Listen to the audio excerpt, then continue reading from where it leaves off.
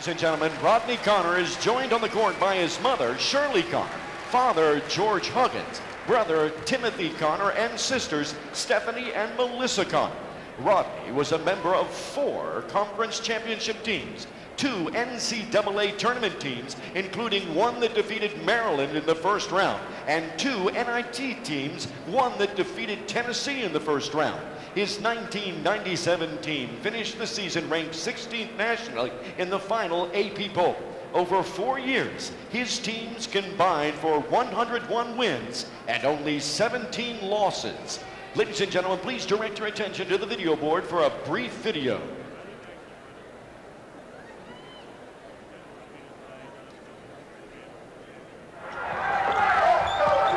This is Conner. Conner in the paint. His bank is good. Rodney Conner is a graduate of Orangeburg-Wilkinson High School in Orangeburg, South Carolina. He was a very wiry, long, athletic player, fundamentally sound in scoring, rebounding, and defense. He played dual positions, mostly at forward, but sometimes at center. Looking back at my 23 years at the helm, he was the best defensive player I ever coached. Rodney had the knack of making the big play at either end of the court to secure a victory. In wins against Maryland, Tennessee, Arizona State, and Stanford, Rodney was at his best. He always sacrificed for the benefit of his fellow teammates and epitomized the role of team player. In his senior year, he made the Great Alaska Shootout All-Tournament team, the Franklin Life Classic, and Trans-America Athletic Conference All-Tournament teams. He is currently general manager of the Sleep-In Hotel in Charleston. Rodney, congratulations and a big thanks for your contributions and a wonderful career. Ladies and gentlemen, President Benson, Joe Hall, and John Kress are happy to present Rodney with a framed replica of his jersey to commemorate this exciting day. And now, please direct your attention to the rafters for the lowering of Conner's banner.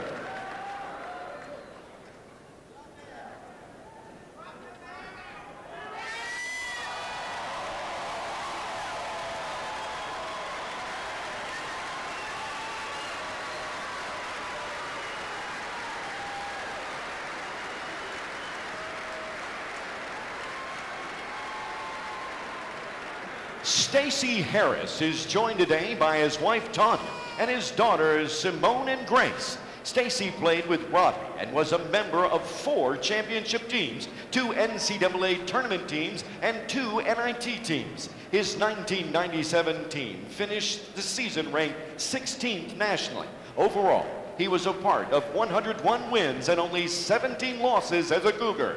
Now, please again direct your attention to the video board for a brief video. Harris three-pointer at the buzzer. It's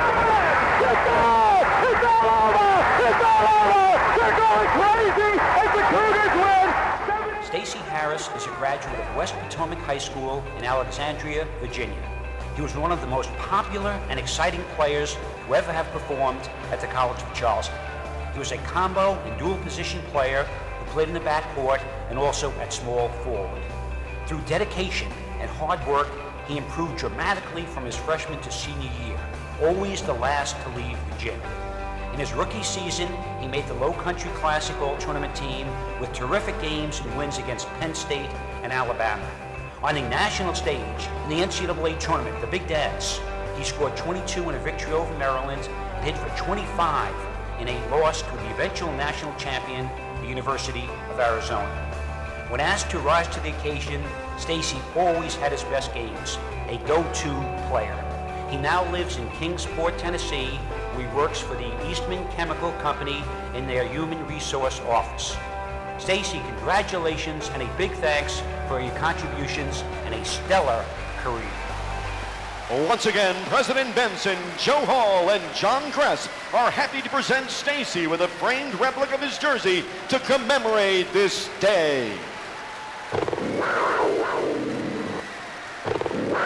Please direct your attention to the rafters for the lowering of Harris's banner.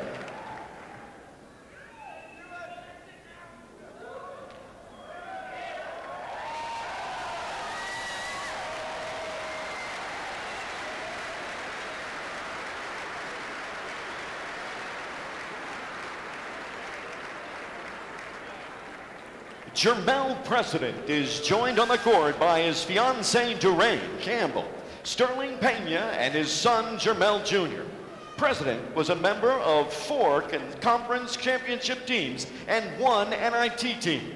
His 1997 and 1999 teams finished the seasons ranked 16 in the final AP poll. And over the course of his career, President was part of 106 wins and only 16 losses. Again, direct your attention to the video board for another video. Circle the wagons time for Brooker. Lay it up and in.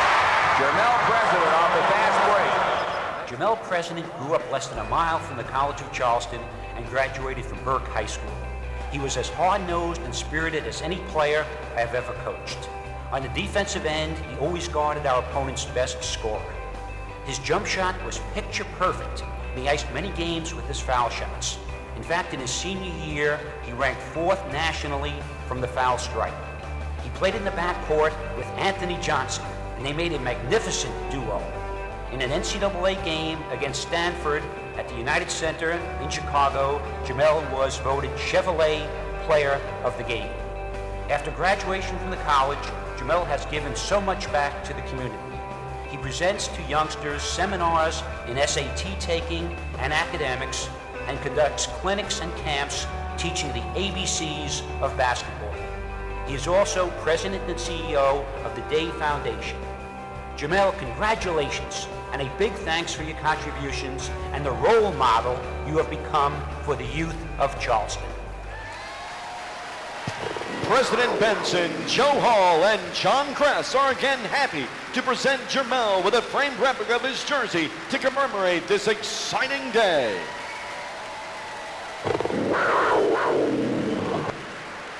And now, please direct your attention to the rafters for the lowering of President's banner.